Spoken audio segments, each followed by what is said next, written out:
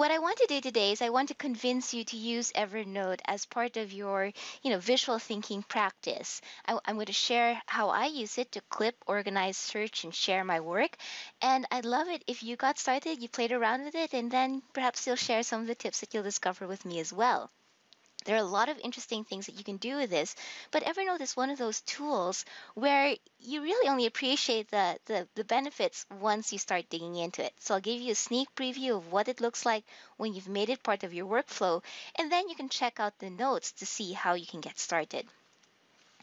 This is Evernote. Evernote is it's a really good tool for capturing and organizing notes. And your notes can be images, it can be text, it can be web pages, it can be files, it can be audio. We'll talk about how to use it for visual thinking, but of course, as you dig into it, you'll find even more ways to use it. Now, when you're looking at visual thinking examples, whether you're interested in photography or illustration or data visualization or whatever, you probably find a lot of inspiration on the net. For example, I do a lot of sketch notes, so I love looking through Sketchnote Army for interesting ways that people have drawn things. If you install the Evernote web clipper, saving these things becomes ridiculously easy because you can either right click and save the entire page, or you can pick a specific thing. Let's say, for example, the sketch note of students' notes in the First World War. You can right click on that, say Evernote web clipper, and then clip that image.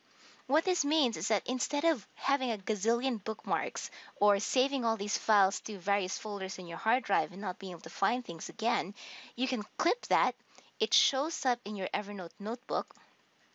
Let me show you where that turns up here. I'm gonna go to the zip view. In my inbox, you'll see that that image has just appeared, and it includes a link back to where you found it. So that way you can always go back to your sources. So this is really great for clipping interesting and inspiring things around the web, and you can organize things further as well. I keep an inspiration notebook in my Evernote, and you'll probably want to do this as well. And here I can say, for example, I want to see all the ones that I've tagged as inspiring in terms of color. I tend to draw in black and white, so being able to look at how different people color their sketches can inspire me right before I start drawing. So you can use it to start clipping things that you find useful, and you can use it to organize things as well. Not only can you use Evernote to organize other people's sketches or images or drawings, you can also use it to organize your own. I've always struggled with this because I have files in folders and I want to stick them into different kinds of folder structures. I want to file them by date, but I also want to file them by topic and collection and all of these things. So instead, if you use Evernote, you can organize using tags. What that does is it allows me, for example, to pull out all of the panels that I've drawn. So if I'm coordinating with an organizer of an event or conference, I can say, look, here are examples of my doing specifically the sort of thing that you're looking for. So Evernote is a great way to organize your own work, and the way that you do that is you simply import all of your images and then start categorizing them using tags. Even if you haven't organized them with tags, Evernote also gives you a way to search for stuff. And this is like a killer feature in Evernote that not hardly anyone, a lot of people know about this, but I'm surprised that most people haven't come across it yet. So the nifty thing about Evernote is that it will search for text even within handwritten images, even within receipt scans, even within pictures of business cards. So, for example, if I start searching for science, which is one of those things that I've recently drawn, well, no, beginning of the year, I can find this.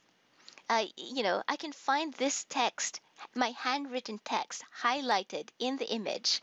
So if you import all of your images, or you add the things that inspire you on the web, or you take pictures of things and you put it into Evernote, you can then search for that. It's not perfect. It tends to be fairly liberal about what it searches. So if you search for something that looks almost like what's in the image, it'll find that. But it's pretty darn good, and it helps me find things when I don't remember what's specifically in the title. So that's Evernote for search, and you can improve the search by adding keywords. for example, the search here will only show that will only come across the text, but I might want to say that here this is a drawing also of DNA, and it's a drawing of computers, and it's a drawing of whatever that thing is over. Well, there's a wrench in there, and if you label your images with all these additional keywords, that makes it easier again to find things. Lastly, I want to talk about how Evernote makes it easier to share. You can keep your notebooks private, of course, but if you do want to share them, sharing is as easy as right-click, share notebook, and then you can share your notebooks with selected people or with the world. I like sharing this sketch notes notebook publicly because that means anyone can get to it by going to a special URL. And when they go there, they can search my notebook. They can use the same kinds of tag searches and text searches that I do. And I can also send people links to searches within this notebook so that they can look at specific things. So whether or not you're already currently sharing your images through something like Flickr or your own blog, you might consider having a public Evernote notebook as well, just for the search features. So that's a very quick demo of the interesting ways that Evernote, which is this free note-taking tool, they've got a premium plan, which is definitely worth it, how Evernote can help you as a visual thinker. And I would love to help people learn more about this, help you get started, and explore. So, questions? Awesome. Yes, we have a couple already. Thank you All so much, right. Sasha, for your presentation. The first one is, what is the difference between tags and keywords? So I tend to use tags for overall categories, and you can use tags by specifying them up here. For example, I want to say that let's pick something that I've done recently. This talk, how to use Evernote, I'm going to click and add the tag of VTH, Visual Thinking Hub, so I can find anything related to VTH in the future. When you use a tag, that tag appears in the list of tags below, so that makes it easier to search for things. For example, if I click on Android Teal, I can immediately see the different tags that are there. Keywords, you might have other words that you don't want to include in this list because that list can get very long, but you want to be able to find it anyway. And I like adding text to my notes so that I can find things again. You'll see here that I've started using some keywords, but to make them even easier to search for, I've added a word that is not likely to be in any of my handwritten images. So if I want to search for, word birthday, then I can find just the notes with word birthday in them. So keywords are basically anything you want to add to it. Tags are a special kind of keyword that you add near the top over here that give you additional search and organizational capabilities. Great. We have many more questions coming in. Wonderful. The next one is, good. Let's see. Do you write out the important words first, then combine everything together later on? I'm very casual with my words. Sometimes I'll save a lot of images and then I'll go back and I'll add some words. Sometimes when I'm searching for things, I think, oh wait, there was this other image that I wanted to find, but I don't have it in this list. So then I'll go find that image and add that keyword or tag so that in the future I can find it more easily. So you don't have to have all of your tags and keywords sorted out at the beginning. You can add it as you've learned more about how you want to find things. Okay. Oh, question. Charles has an interesting private message over there about taking pictures of paper notebooks. That's another thing I should mention. If you've got a ton of paper notebooks, you can scan them all in, and then you can save those scans in Evernote. Here's an example of some of my notebooks from 2008. This is back when I was writing in script, so I realized printing your letters makes it easier for computers to understand them. But as you can see, all this stuff now becomes available to me in my computer, and because I'm a pro user, I can synchronize that and use it offline on my smartphone or my tablet. So, related question to that, is it important to use the premium version of Evernote? No, I got along just fine with the free version until I completely fell in love with it. The main differences are that the premium version has a much bigger upload allowance. So give it a try, and then if you find yourself running out of space every month, then give the premium one a try. And also, I wanted to be able to look up my notes when I was in the subway, which is completely first world problem, right? But Evernote lets you do offline synchronization if you're a pro user. Okay. The next one is, have you done any handwritten notes in Evernote through a third-party application or a Evernote Moleskine? Uh, it's great that you mentioned that because Evernote actually does have has partnered with Moleskine to have a special notebook with a grid and stickers. I've never actually used it because I do practically all of my notes on this tablet PC. I like it because I can, draw and erase and all that other cool stuff. But other people have tried the notebooks and they're pretty happy with it. So that's all cool. Evernote also has a built-in kind of image annotation drawing thing called Sketch. So you can use Sketch on your smartphone or your tablet. You can also use it on the desktop to quickly add a note to a screenshot or something like that. I tend to use Autodesk Sketchbook Pro because I really like it for drawing, but then afterwards I save all the images and I stick them into Evernote anyway. Okay. I tried Sketch. I personally did not like it, especially for the handwriting. For some Yeah, reason, did it's not really, respond properly. it's mainly there so you can draw circles and screenshots. Yeah, yeah. There's also Jing. Don't remember who did that, but Jing uploads screenshots or video captures online, and you just have to share the hyperlink. Mm-hmm. Charles Okay. had another Next question. question. So go ahead. Go ahead. Yep. What books do you suggest to read for reference? There are actually quite a few Evernote books, so I can't really say that, I can't really recommend one because A, there are plenty, and B, I kind of just learned it by poking around with the software. But go ahead and explore. Maybe that could be a good idea of a blog post, That could be. suggesting I some have a books. really good library near me. I will go look at lots of books. Good. Evernote helps us catalog, index, and find. Okay, that's not a complete question. Oh, okay, that was just a comment. Evernote helps us catalog, index, and find.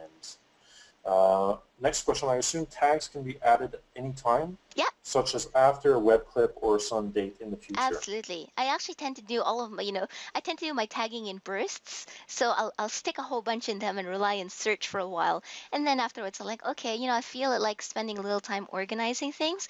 But, a lot of people, will stick things into their Evernote notebooks without any filing whatsoever, and they're doing just fine. So even if you never use tags, or if you decide to use tags, if you decide to tag and organize your stuff on some lazy Sunday afternoon, that is totally all right. Excellent. Someone would like to know more about the naming conventions for the notes. I basically have none. I tend to use so these are imported from files, and so they take the file name from it.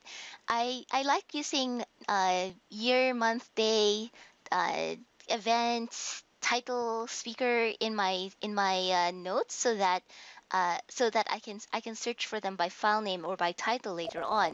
But when you've imported it into Evernote, you can also change the dates if the dates are incorrect. So if you've imported something and you want to change the date that it's on, you can just click on the create a date to do that. You can also change the title if you want to. So if you want to make it clearer, you just change it to reflect what you'd like it filed as. So what about copyrights on images? If you're sharing your notebook, you probably want to make sure that you've got the copyright or the permission to do any of that sort of stuff. Because after all, it's, you don't really want to like clip all these interesting things by other people and then share that with the world without some kind of like attribution or proper copyright things. For personal Right. use, it seems to be fine. Personal study and all that. So I I completely feel not guilty about clipping lots of people's interesting things and sticking them into my visual dictionary, for example. This visual dictionary thing is a great idea. Basically, the idea is that you can clip lots of people's images, pick sections of them, and then start organizing them so that you can say, oh, how do I draw Twitter? And look at all these different ways that people have drawn Twitter. So another thing that you can use Evernote for. Right. Okay. Last question that we have here is, what do you use for to scan for the camera smartphone scanner? I actually just use a camera program called Camera Zoom FX. There are a couple of ones that are specifically for, Evernote or whatever.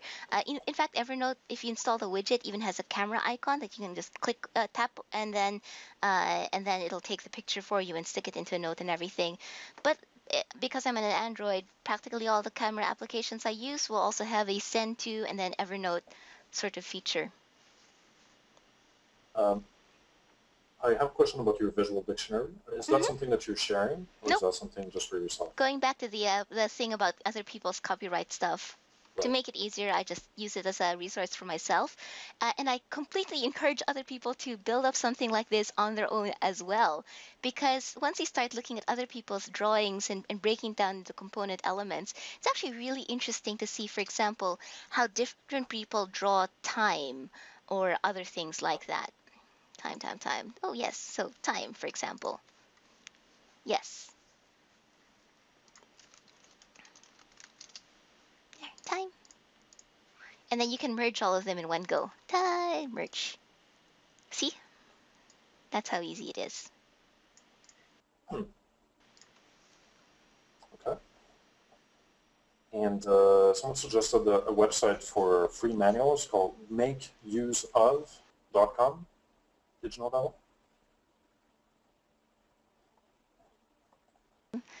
They have great instructions. I think that's the one that I sometimes check out. Anyway, yes, check that out. All right, guys. Thank you so much for the questions. I think that's all the time we have for Sasha's For sure. I'll answer the rest in presentation. the chat and in a follow-up blog Yeah. post. Thanks for listening, and I hope you give it a try.